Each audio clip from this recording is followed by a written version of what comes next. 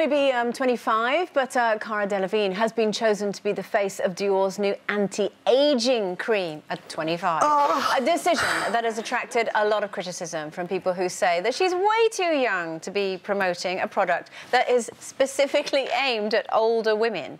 So do you think they should have chosen someone older? Nothing against her, you know. I think it's insulting. It's like, what are you saying to us? You know, we've got the pounds here waiting to spend. Don't insult our intelligence. It's not even just insulting, though. It's really detrimental to young women. There are already people in their teenage years going to get Botox, fillers and everything else. Do we really need to tell them, well, at 25, you're past it, love. You're going to start using it. That's a good point. But you're missing the point.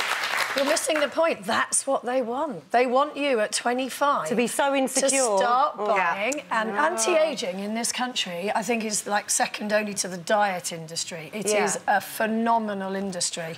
So they want you to start feeling insecure about your looks. But it's quite interesting. We had quite a lot of comments. So pretty, isn't she? Karen, I saw an advert this week for an anti-ageing cream where they used a woman with lots of wrinkles, and I thought, well, that cream doesn't work. That is interesting. What you want is a realistic amount of wrinkles, don't you? So, oh, well, you look good for your age. You don't look 25 years younger than your age. What you want is a realistic advice. The advice is, if you really want your skin to age well, be really careful, drink loads of water, eat really well, and make sure your gut is super healthy. The cream isn't going to change anything, I'm afraid. It's true. That's why I chose wrinkles. But if they do all of that, they're not going to buy an anti-ageing product. It's true. It's so awful. There's a really funny meme on this. Did you see it on social media? What's that? With Cara Delevingne. Can we see it? There we go. Before and after. Oh, that's there we go. me. Listen,